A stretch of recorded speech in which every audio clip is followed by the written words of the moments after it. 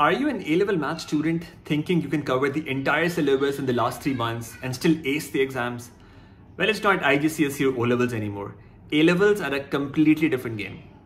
Every single year, I hear the same thing from so many students just weeks before their Cambridge exams. They would come to me and say, "Thank you so much, I finally understood the concepts, but I wish I had started earlier. I wish I had more time. I could not practice enough."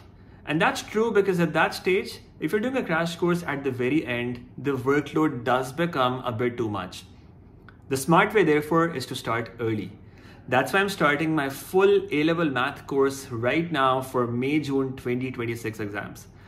By starting now, you'll cover the syllabus at a steady pace and really master the concepts with plenty of topical past paper practice. And you will still have enough time at the end for yearly past papers. That's an advantage that last-minute students simply don't get.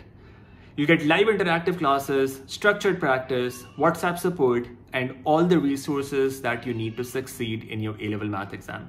Remember, the earlier you start, the stronger your position will be. So don't wait until it's too late.